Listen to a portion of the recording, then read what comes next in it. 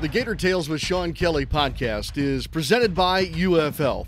UF Health has locations throughout Florida, including Gainesville, Jacksonville, St. Augustine, Leesburg, and the Villages. And we're growing. Compassionate care and world-class outcomes, that's our game plan. Visit ufhealth.org to learn more. Our podcast also brought to you by Pet Paradise. Hey, Gator fans, for pet fanatics like you, there's only one place who goes all out for your pet the way you do. Boarding, grooming, day camp, and veterinary services, all in one convenient location. Pet Paradise and New Day Veterinary Care. Finally, complete pet health care is here for Gator Nation. Hi again, everybody. I'm Sean Kelley, and this is Gator Tales with Sean Kelley. Good morning from my office inside Ben Hill Griffin Stadium. It's 6:30 a.m. on a Tuesday here at the Swamp. And while it's still dark outside, ROTC is going through marching exercises across the street right now outside of the O'Connell Center, under the lights, of course, on that sidewalk. And later today, it'll be busy around campus.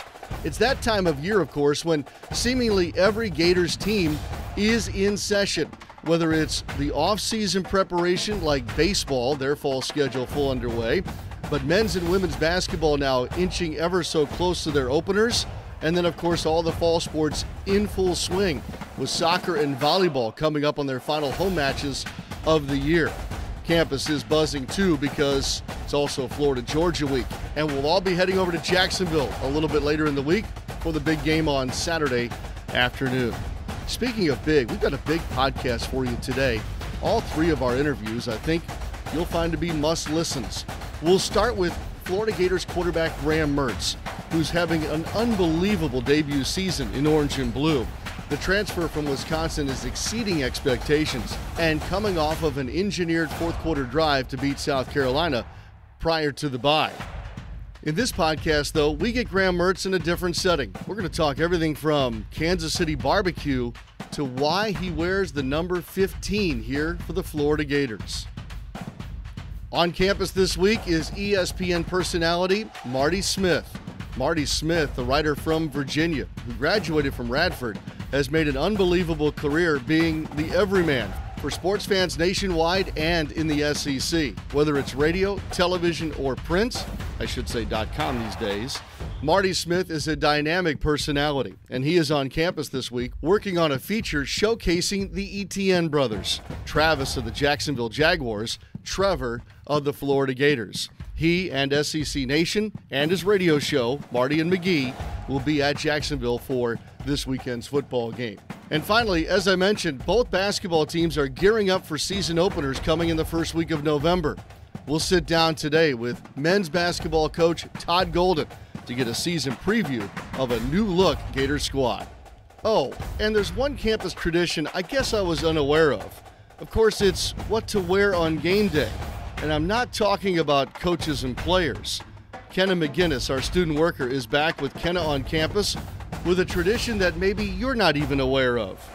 So there's a lot to get to. Let's begin with Florida Gators quarterback Graham Mertz.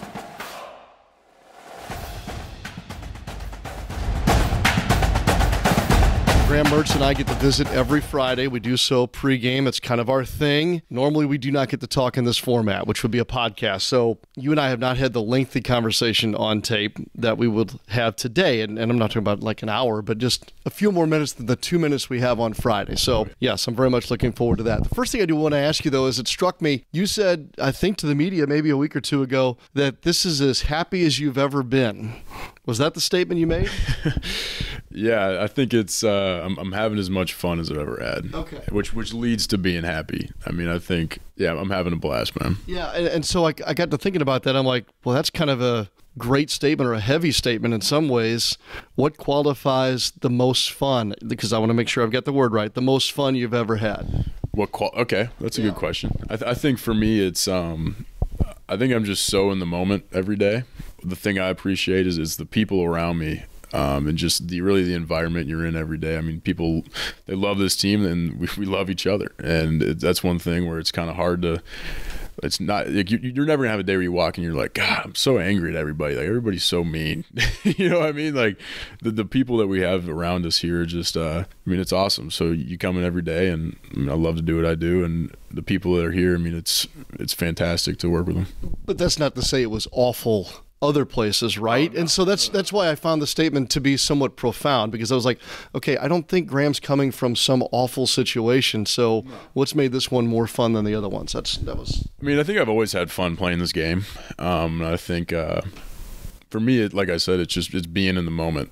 Like I think sometimes, and especially during the season, it's easy to kind of have like a broad focus, and days kind of just slowly go by, and you're not really in the moment. But when you're in the moment, and like I said, it's always, for me, it's always been about the people. Like I had great people around me at Wisconsin, and here they're awesome. And for me, the more you play the game, you have an appreciation for what goes into it across the board. And I think that the setup we have here and the people we have is what makes it so much fun. Okay.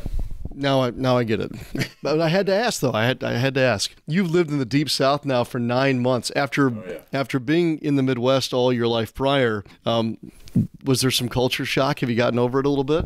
Oh, yeah. I mean, the biggest thing was the weather. I mean, the humidity I was not ready for it, like, at all. I mean, it's been awesome. I love Florida. I mean, I have no complaints about, what would you say, 9 months, 8 months, 9 months? Since January, right? So we're 9 months in. Yeah. 10 months in. Yeah. I mean, it's been awesome. But the biggest thing was the weather. I had to get used to that. But yeah, I mean, when we had off time, I kind of went all the way around the state, so I kind of saw everything Florida had to offer, and it was awesome. You ever been homesick in your life? I'd say I was more homesick freshman year of college, but once you spend some time, I mean, I see my parents every weekend during the season, so I mean, really cherish the time we had together. But yeah, I'd love to go home and get some barbecue, but we got some business we got to take care of. True. It is Kansas City BBQ. Which is the best barbecue in the world. Make your case. Yep. I mean, it's across the board. I mean, you think about sauce, you think about the meat, you think about the environment, atmosphere. I mean, there's nowhere better for barbecue. And we're really getting some hot takes in here now. Where do you? No, I mean, I am a Kansas City barbecue. Absolutely. I mean, I grew up in St. Louis, so you're gonna say St. Louis barbecue. No, because St. Louis is kind of like this mix between Kansas City and Memphis. It's a combination of the two. Texas has their style. Carolina barbecue is Carolina barbecue. Florida, Georgia type thing. That's why I said I wanted to make your case. Oh, yeah. So is it Gates all the way, or what's going to be the quintessential Kansas City barbecue then? Joe's. I think Joe's is. You ever been there? Joe's? Oh yeah. Oh yeah. Mm-hmm. Little Z-Man action. Yeah. Joe's is the spot. But I mean, there's a bunch. Q39, Gates, Arthur Bryant's, Jack Stack. I mean, the list goes on. I think that's the one thing, and they're all unique. Yes, and like Jack Stack would be probably like near the top of my list. How did we get on this conversation? By the way, you're making me hungry. You've spent some time with me. I'm sure you've gathered that I've been to just about all the great barbecue spots from this body. So what's your number one then? You said Jack Stack? For Kansas City, I think so. Yeah. I need to find some down here. I haven't had a barbecue in a while. That's a whole nother podcast. We'll work on that. So, not really homesick, which is funny because I think getting to know about your family a little bit, both sisters having played ball, dad, you've shared with me before that mom is extremely competitive. I get this feeling that if you were homesick in any way, there would be this kind of almost, hey, Graham, suck it up kind of mentality coming from your family. Yeah, I mean, I've never had a conversation like that, but I could imagine that coming from my dad. I mean, he's been awesome in my career. I mean, just daily communication, and like, I mean, he's my best friend, and he always shoots me straight, no matter what's going on or how I'm feeling. I mean, he tells me the truth, and that's one thing I truly appreciate in my relationship with him, is that he's just nothing but the truth. He's never going to sugarcoat anything, and it might not be what you want to hear. I mean, but he's going to tell you. When did you first refer to your dad as your best friend? Really my whole life. I mean, I think my entire family, really. I mean, I think that I'm blessed to have such a close family that is always there. We talk every day. We have a group chat. We're talking 24/7 the group chat. But yeah, I mean, I didn't grow up with a brother, so for me, we always had, my sisters we had a little age gap, so they were really close. But my dad and I were always with each other, whether it was playing video games or yeah, we played. I don't know why that popped in my head. We used to play Madden all the time together, but yeah, he's always been. My family's they're all my best friends. Sounds great. Yeah. Sounds also like there's never a moment when you all are not competing at something, though. Oh no, we can't sit down and play. I mean, we used to play, what was it, Sorry, the board game, and they would end up in just screaming. So we're uber competitive. I think my mom probably takes the cake as number one, as most competitive. But I mean, across the board, it's a competitive group. You and Rick Pearsall are like brothers now. Are you two competing all the time, or is that the one person you can be around that maybe we don't have to compete every minute that we're together? I think the big thing with him is that we really just like hold each other accountable. I think any time that there's never a day where I wake up and I'm like, God, I don't want to do anything today. But I feel like if there was a day like that, he'd be the one to be like, hey, dude, come in. You know what I mean? But I think just we each have our own love for the game. And we really just wake up every day and like honor that and respect it for each other. And I think we love playing the game with each other and everybody on this team. So, I think that if there was a day where I woke up and felt like that, he'd be the one to call me and get me up. I don't see that day coming. But you're wearing a number now at Florida that has been worn by ultimate competitors before. Obviously, Tim Tebow comes to mind. Heck, Anthony Richardson wore it last year for the Gators. Whether or not we're going to have a conversation about numbers being retired at the college level, what made you want to wear 15 here in orange and blue? Yeah, I think the big thing was Coach gave it to me. I wore number 5, and I opened up my locker and saw it in there one day. So I wore number 5, Wisconsin, and then when I came down here, I saw it. So the big thing for me was what I appreciated is it was a fresh start for me, and it was a deeper meaning of understanding who wore it before me and realizing that I get to honor that every day. I don't have to honor that. So for me, it was. I wake up every day knowing what's come before me, and you got to honor that in everything you do. And I mean, you think back to the history of this place just in general, and knowing everybody that has came, like, and what has happened here before you. I mean, that fires me up every day. Yeah. You have a chance to keep playing college football after the season if you'd like to. Do you love the college game so much that that's not even a question? Or now after what will be 40-some games by the end of the season, will you have a conversation you think about that very thing? Yeah, I mean, I think when the time comes, there'll definitely be conversations about it. I think right now I'm so invested in each day that that's not really my focus. My focus is really just being the best for this team and winning football games. So I think there'll definitely be a day where that's a conversation that has to be had. I figured that'd be your answer, which leads me to the question that I actually wanted to ask you. Because you've played in the Big Ten and now the SEC, what is it about college football that makes it so great? Oh, gosh. There's so much. Like I said about earlier about the people in this building, I think it's the people. I think the people make it what it is. I mean, I think there's so much history, so much passion in each fan base, each team. I mean, it's a beautiful thing, man. I think it teaches you life lessons along the way that only this sport can teach you. So, I mean, I'm forever thankful for it. I mean, it's taught me just so many different things about me, about people, about relationships, about team, environments. I mean, it's been a fantastic thing for me. What motivates you still at this point after so many games played? I'm gonna keep going with this one. I'm gonna say the people. We're on that theme of people.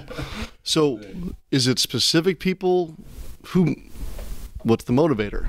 Yeah, it's being the best for each guy on this team. I mean, I've been on teams where I've been in games where you lose games and it affects people. Guys they're crying. I mean, I've seen everything this game offers, whether that's good, bad, or ugly. So, I mean, I think it's striving for what everybody wants, and that's to win, and how that affects people. And really, I'd say my why is my family. I mean, my sisters they didn't get to finish their college careers in basketball with injuries, so they're another reason why I honor this game every day, and I try to keep myself healthy and just enjoy what I'm doing.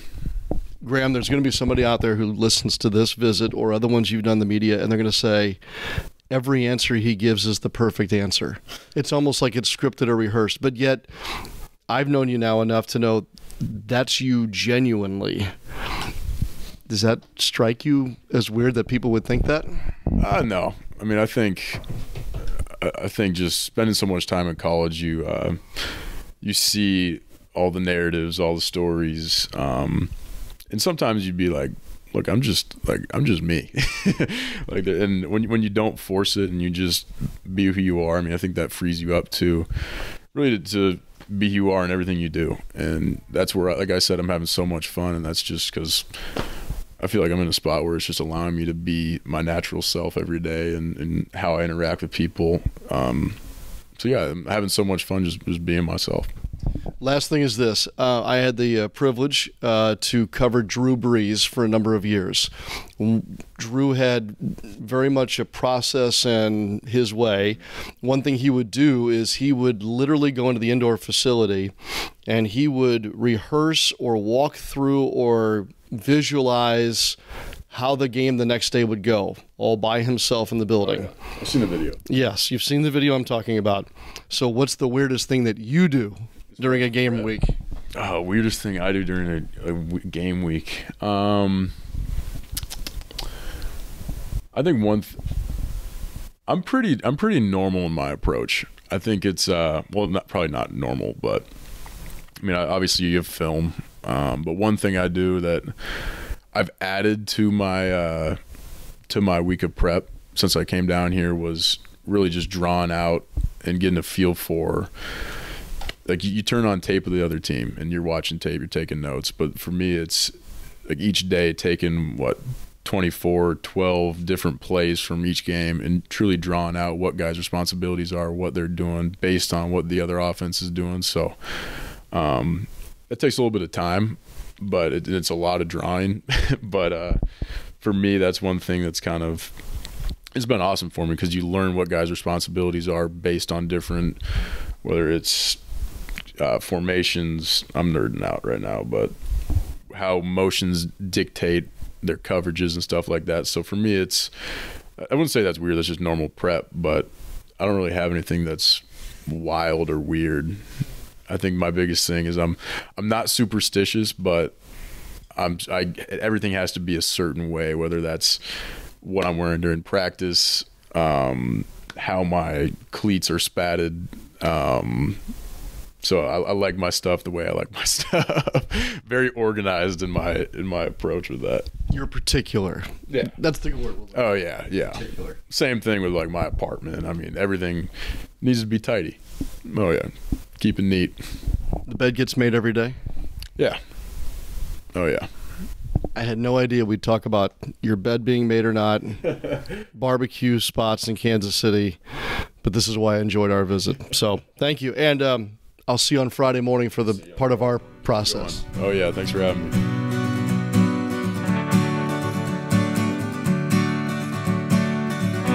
Well, the Gator Tales podcast is pleased to have Mr. Marty Smith. And if I may, just for a moment, can I revel in the fact that here are two ESPN guys talking to each other on tape, neither of which went to Syracuse University?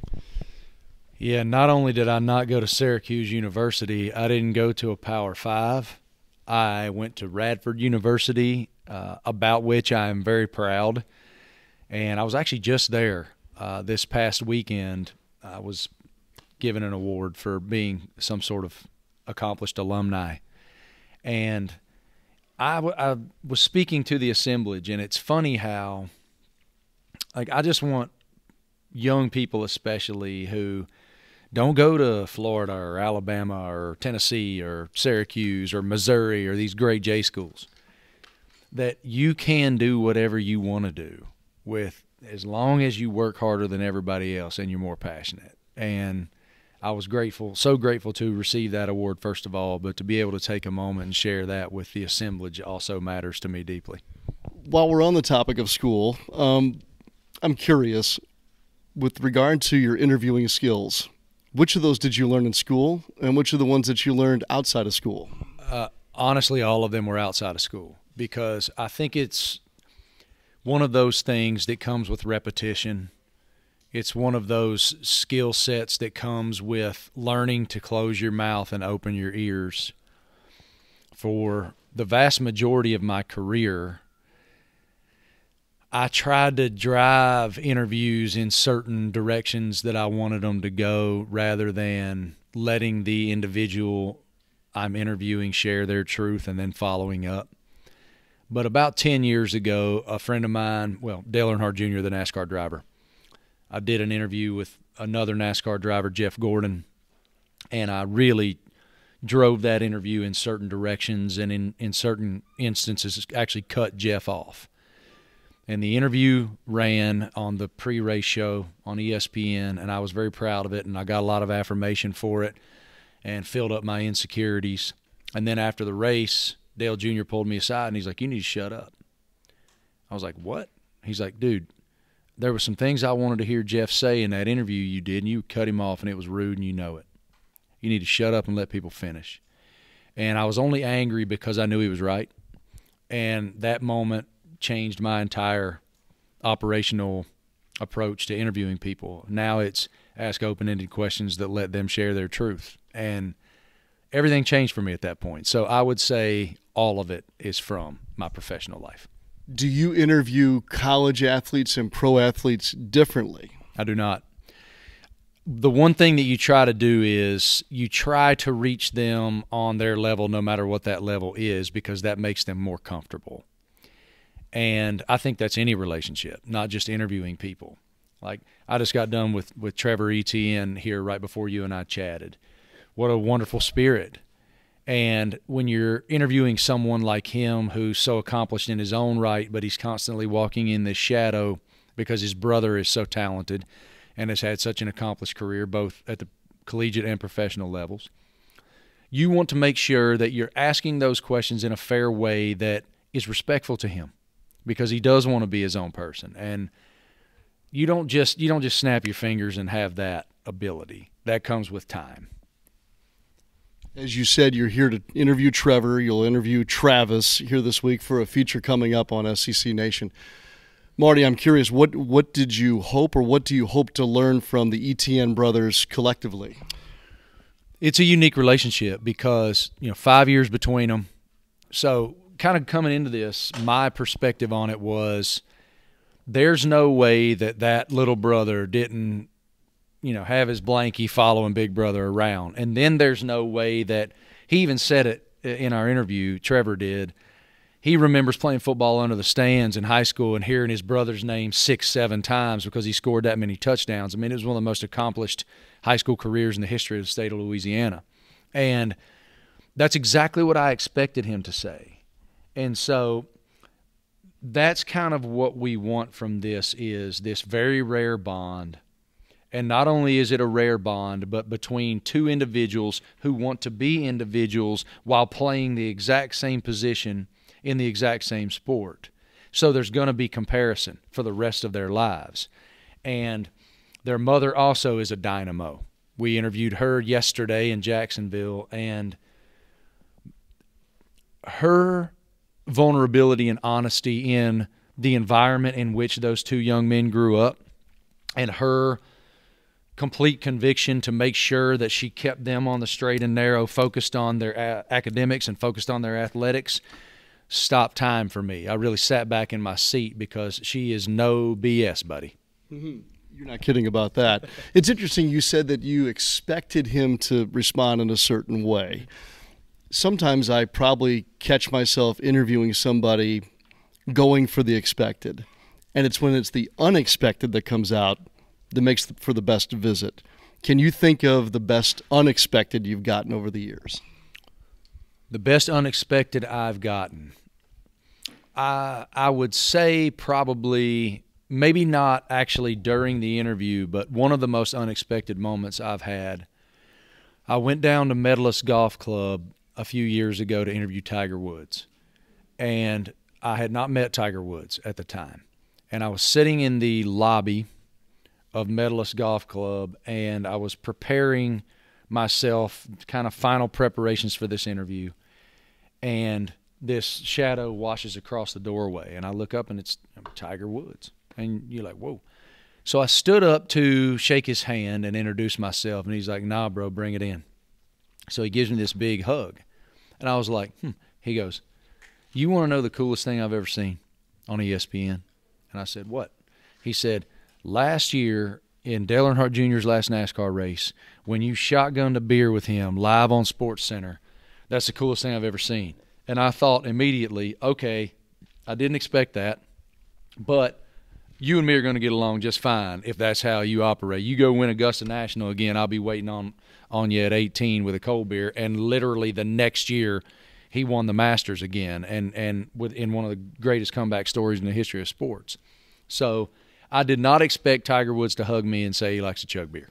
Did you chug beer with Tiger Woods after that Masters? I have not, no. After I did, it was funny because I was in this little room at Augusta, and he was in kind of where they put the champion and the champion's family before they bring them out for the media assemblage in the media room.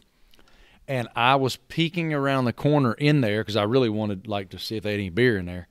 And he was in there, and he just looked at me with that trademark grin and winked. And I'm like, oh, my God, this is my chance to chug this beer. But it's Augusta. I didn't know what to do. I short-circuited. Oh, no. There'll be another opportunity, I have a feeling. He's amazing, dude. I mean, he has been wonderful to me.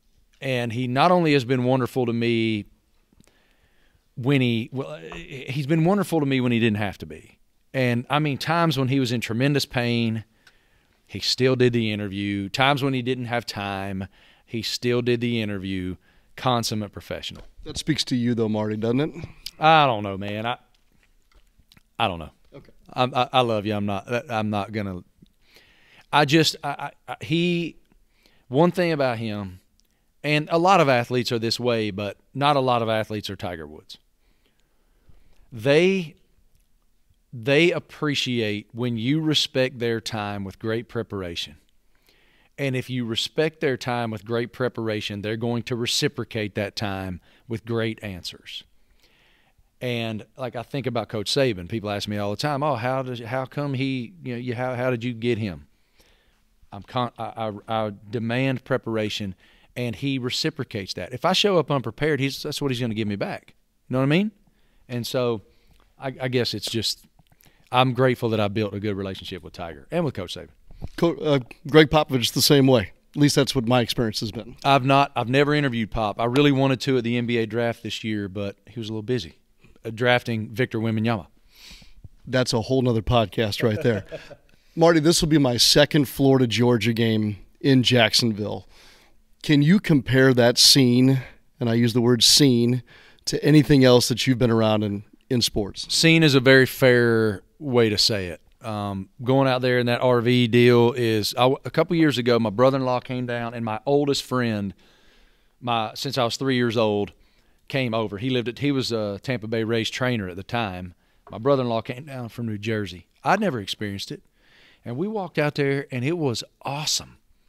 I mean, fans on both sides offering us cold beers, all kinds of, all of them are smoking meat, which is awesome. And it was just a great scene. But the game itself means so much to so many. And I love the way that they split the stadium. And it's just one of those – like college football is different. You know this. There's not any other sport like this one. And it rarely are there more beautiful scenes than that one. But, there are some that I would say are comparable, but that one is elite. And I don't care, forget records and all that. It's awesome no matter what the scenario is. When both teams are good now, it's as good as it gets. I can't let you go without asking about the new book, Sideline CEOs. For a guy like me who will never be a head coach or a CEO, what will I learn from reading that book? A lot. The way I did it, and I'm so grateful to the 20 individuals that gave me their time in that book. For those of you listening who don't know what it is, I interviewed 20 championship coaches, Coach Saban, Dabo Swinney, Mac Brown, Roy Williams, John Calipari, Tom Izzo, Doc Rivers, Kim Mulkey down at LSU, just won her 4th national title, Patty Gasso at Oklahoma, just won her 7th in women's softball. On and on. It's truly a who's who about leadership in general, but also sort of these pillars that make great leaders, like trust, culture, communication and listening, delegation, self-evaluation, crisis management, evolution. And it's not a sports book. It is a life book in a lot of ways. I've taken a lot of this tutelage and injected it into my daily walk as a husband and father. And we see these individuals all the time in this press conference, clinical, a lot of times vanilla type of energy. Or we see them on the sideline pissed off, throwing headsets, demonstrative type of energy. We don't get vulnerability a lot. And I'm grateful that that's what I got from all of them. And it's cool. Like, you don't know, when you put that kind of project out into the world, you don't know what's coming. And I had great fear as I made my way through it. Oh, man, is this repetitive? What's cool about it is it's 20 completely different personalities. So each of them take this wisdom and issue it in completely different ways that is relatable to individuals who read it. Like, so many people have given me the feedback, oh, I really relate to Tom Izzo, or I relate to this person or that person, Mac Brown. So it's been very fulfilling. And the feedback from people who are CEOs, and I mean we're talking big boy pants companies, is what's really blown my mind. My agent called me a couple days ago, and the CEO of one of the biggest corporations in this country just called them and asked for 25 copies, which they're shipping to my house, to be personally signed. So humbling doesn't even start. I'm grateful beyond words. How did a young man from Virginia who went to Rhett, you know where I'm going with this, right? I have no idea. And I used to spend a lot of time asking that question, but I think living your life in such a way that you lead with kindness and you prove your effort and your energy is undeniable every day, I think it becomes an obligation. You know, to whom much is given, much is required. And I've been given much, but I've never forsaken those blessings. I'm so grateful for them. And so I don't know why. And I'm so grateful that I was given this platform, because ESPN is a platform. It is not my purpose. I'm grateful for it every day, but it's not my purpose, man. And so I think that platform is so much bigger than just the sports part, or that. Like, it is meeting Trevor Etienne and being someone that obviously respects him and his time and his story and his path and his passions. That's what I want him to take away from that. And that's kind of where I am in this, and grateful for it.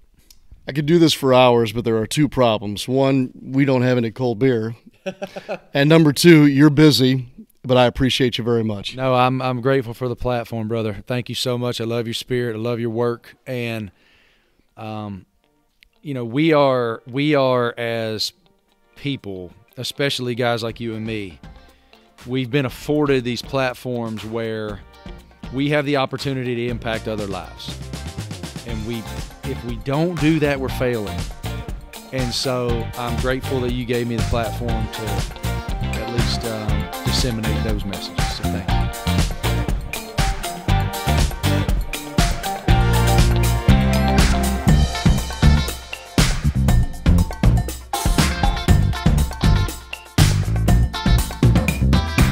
I'm Kenna McGinnis, and it's time for Kenna on Campus.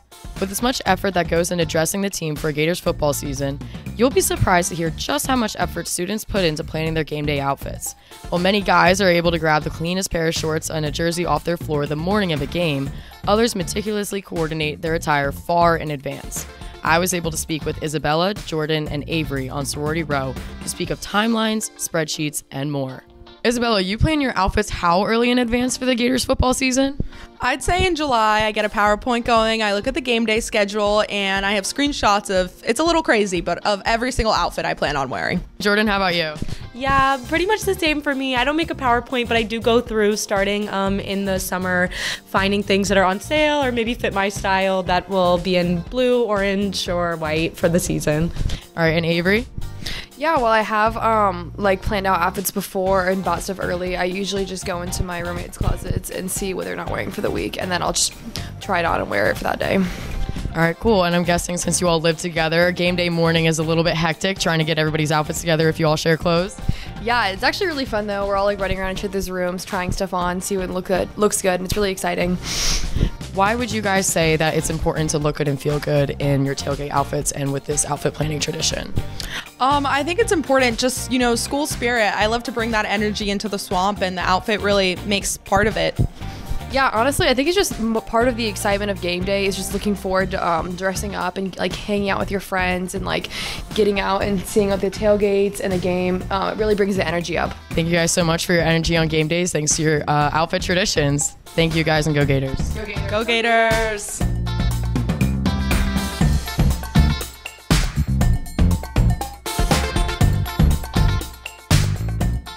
Last up is Gators men's basketball coach Todd Golden. Golden is now in his second year as the head coach of the Gators men's basketball team. The team is deep into training camp. We recently sat down for a preseason visit to preview the season. I started our conversation by asking Golden about what he took from year one of his program into this, his second year. Yeah, no, obviously for a great year to build off of. Obviously not making the tournament was disappointing, but a lot of good takeaways, and I think one of the learning lessons is you got to have great depth in this league. You got to have a good second line as well, and obviously ran into some trouble once Colin got hurt.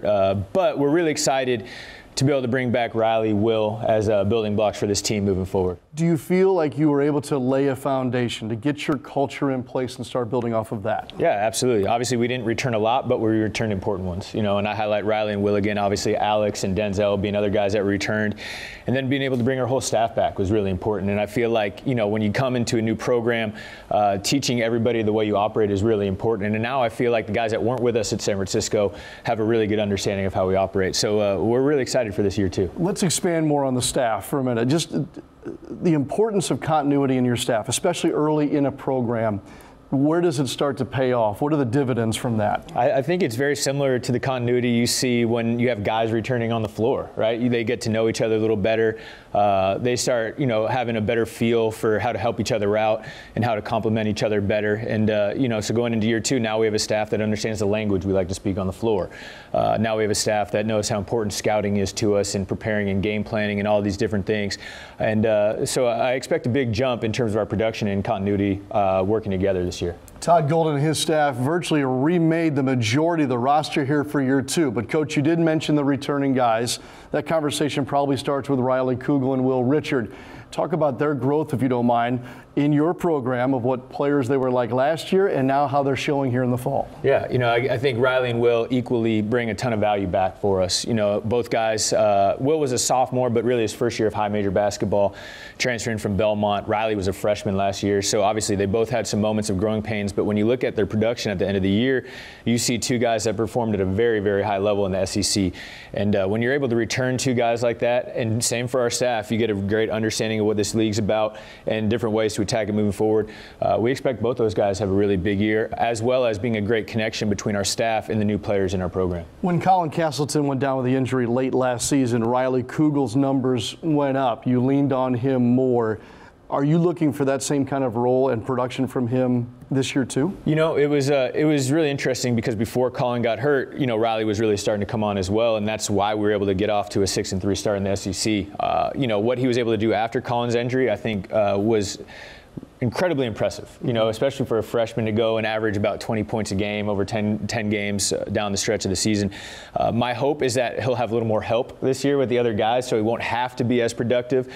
We're looking for him to maintain his efficiency as well as get other guys involved. And when you talk about some of these new guys, whether it be Tyrese Samuel, Walter Clayton, just to name a few, I think those guys will be able to take off a little bit of that load that Riley had to carry down the stretch for us last year. Another key returner, Denzel Aberdeen. Coach, I almost didn't recognize him when I got to practice here a couple of weeks ago. His body has changed. His confidence seems to be different. A big part of our program, we talk about the continuity, being able to bring guys back, Denzel is a guy that, was a good freshman, wasn't really able to help us win games in the SEC, but a guy that we knew if he stuck with the plan and maintained his status in the program coming back, working in the summer, that he would take a big jump going into that sophomore year. And I think that's what we're seeing right now. A guy that had a great summer, kept his head down, worked his tail off. As you mentioned, his body has gotten in great shape. His athleticism has really gone up another notch. He's jumping really, really well. He's explosive as he gets in the paint off his penetration. And a guy that's going to play real minutes for us this year, and I expect him to do really well. Coach, let's dig into the newcomers, and there are a lot of them. Help me understand what you've done with your roster here and why it all makes sense now. After, again, talking about what we learned from year one, we realized these 4 guys that we brought back were great pieces that we could build with, and guys that, for lack of a better term, were our kind of guys that had great work ethics, great attitudes, most importantly, guys that wanted to be Florida Gators. And so now going out and we have 9 other scholarships to fill, it was a heavy burden, but we feel great about these different guys that we brought in. 6 transfers, 3 freshmen, and most importantly, all guys that really fit into our program, both from a style of play standpoint and from a cultural standpoint. You have a point guard. Walter Clayton comes from Iona, Coach. He's taken control of the floor here early. Yeah, he's just a really, really talented player. When you ask what type of player he is, can he play the point? Absolutely. Can he play the shooting guard position? Absolutely. An explosive scorer. Reminiscent a little bit of Wade Taylor from Texas A&M. That's a guy I would compare him to that can come in and get baskets, and you have to account for him wherever he is on the floor. And as you mentioned, has some really good playmaking ability as well to get his other teammates involved. What about the bigs, Coach? How do they look? Really happy bringing in Tyree Samuel from Seton Hall, obviously a double-figure scorer in the Big East, a 5th-year senior, a guy that's going to be able to come in with a lot of experience. He's had big matchups, played UConn twice last year, so the SEC is not going to be something that he's afraid of, and I expect him to be an impact player from the start. And then Micah Hand-Lockton, our other front court transfers, 7'1", one of the best shot blockers and rebounders in the country as a freshman. We'll take him a little bit to adjust to the physicality of the SEC, but I think his production is going to be really, really present from day one, especially on the defensive end. Another guy that's caught my eye here recently, Coach, is Thomas Houck, and there's a long way to go in his development, but I can't take my eyes off of him at times because he seems to be all over the floor. Yeah, he's a great freshman. A little on the older side. He's 20 years old, so he's a little older than the normal freshman, which I think gives him a head start against some of these other guys. But just his ability to kind of do it all. He can play the 3 and the 4, can stretch the floor, can really attack the rim, great in transition, really can run, and then a really good team defender as well. And kind of his stepbrother, Alex Condon, the other freshman in the front court, 6'11", 230. Both these guys are going to play for us. Both of these guys can impact winning, and they have a great understanding of how to play the game. I know it's early, Coach, but are there 2 or 3 strengths that you've seen develop with this team that will serve you well this season? Yeah, I think the first thing that's kind of a breath of fresh air is the level of competitiveness. Every guy in our program competes with a chip on their shoulder. You've been at practice. You've seen more guys on the floor already this year than we saw all of last year, and I think that's something that's going to be really key for us. And then obviously the athleticism, the size, and our ability to score the basketball should be better. Those are the areas that I think we'll see a good uptick this year. As we mentioned, the schedule begins the first week of November, and it's not an easy schedule. Of course, there's the regular SEC slate, Coach, that you'll go for. That is in conjunction with a non-conference schedule that's challenging, to say the least. To say the least. Now, keep in mind, last year we had an incredibly challenging non-conference as well. So even though it's very difficult, it is toned back a little bit, but we still get a lot of those marquee games that are really important to us to prepare us for SEC play. You got Virginia, second game of the season in Charlotte. It's a great neutral site game that'll have that tournament feel to it. Obviously, we go back to the Jumpman where we're playing Michigan this year, another game that I anticipate against a tournament team. And then we got the preseason NIT at Barclays where we're teeing up against Pitt, who made the tournament last year. If we're fortunate enough to beat them, we'll probably end up playing Baylor. Those are just a few. Obviously, the SEC, ACC Challenge, going over to Wake Forest. So as I mentioned them, there are quite a few tough games ahead of us, but it'll prepare us well for SEC play. It sounds as daunting as last year. I know that you tried to soft play it just a little bit. Last year, Coach, that non-conference schedule was an opportunity for you to, A, learn who you had and see how they'd respond to your teaching and coaching. Is the process in the non-conference a little more accelerated because it's year 2? Yeah, absolutely. And again, I think this team is a little further ahead than we were last year. We didn't really get a summer that first year. We had a lot of injuries. We didn't have our full team put together. Whereas this year, we've been rocking and rolling pretty good since June. So I think this team's going to be a little bit ahead in terms of the start of the season. And we'll get 2 good scrimmages before the year starts. And I think this team will be further along, especially in November, than we were last year. Let's wrap up with this. Do you have a message for your team here during training camp and the start of the season? Is there a theme that you've kind of started to really push with them that you want them collectively on the same page with? Yeah, I think a huge key for this group is just being unselfish and kind of putting the team first. And with all these new pieces, at times that can be tough to do. And building trust amongst the team is really, really important as we get into it. But we've made some big strides that way already, and they're already seeing the positives of playing off of each other and sharing the rock really, really well. So I think if this team can continue to grow in that area, I'm pretty excited to see where we can go.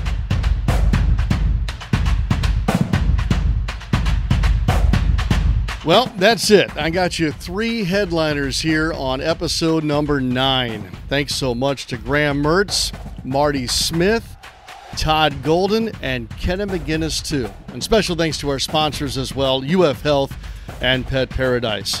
This one was a special one, and I look forward to episode number 10. That means we'll do this again in this format next week.